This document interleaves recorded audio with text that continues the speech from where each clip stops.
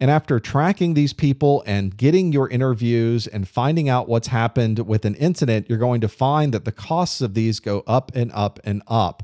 You may have seen sometimes when you're reading some of our trade magazines that a company said that we had a breach and it cost this much money. And what they've done is compiled not just the financial impact of that event itself, but they've also calculated in how long did it take us to research this, how many people were involved, how many man hours were spent on this. All of these resources cost money. So you're going to have to see not only what happened immediately when the event occurred, but as time goes on, as you're researching and trying to recover from that incident, how long did it really take? And some of these things go into our legal system. They can take months or even years. And of course, that all means more man hours are put towards resolving this issue.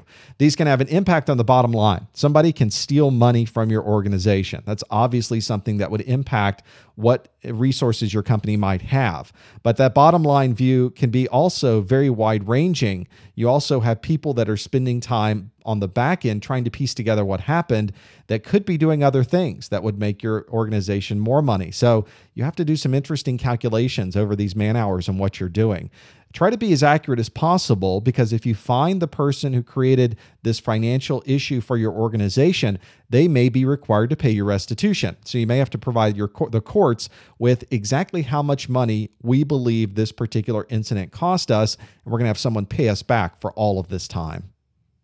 One of the challenges we have as a security professional is making sure that when an incident occurs that we're able to minimize the amount of damage or minimize the amount of loss that has occurred. If somebody was to steal a laptop, maybe we're only concerned about the hardware cost of the laptop because we have encryption of the entire hard drive on that laptop. So that changes how much damage or how much loss we're really having over that incident.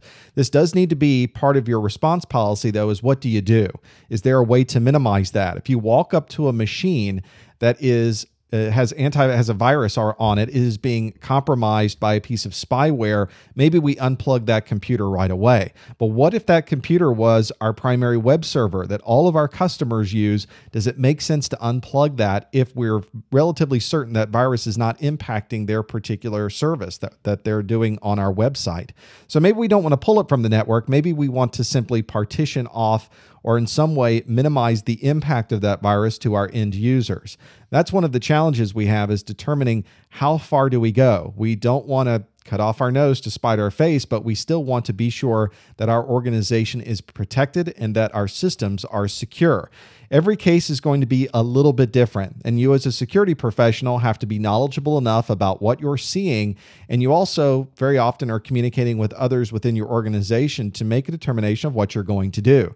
Do we turn this computer off? Do we unplug it? Do we capture the hard drive information? Do we put a replacement in place? You now need to make all of those very, very difficult decisions, because they all are going to have an impact later on what you can do with the system and how much information you're gathering. They're also going to impact the uptime and availability of these very important resources for your organization.